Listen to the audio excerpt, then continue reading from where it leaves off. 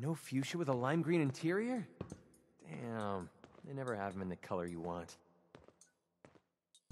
I've seen birds land on Corvegas and go up in flames.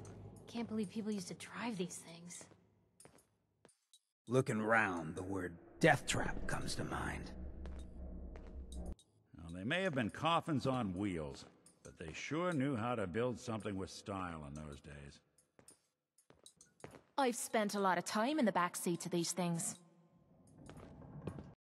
And you got to drive these babies around. Lucky devil. The Corvega. I like to think of it as a distant cousin. I read that the Corvega Blitz is quite economical and family-friendly, but not so much anymore. The older sections of the Institute look a lot like this. Corvega vehicles have small fusion engines under the hood, so watch where you shoot. Watch your fire in here. We don't want to set off a chain reaction of all these old cars. I try to see the best in people, but these low-life bandits make it difficult. You know what I mean?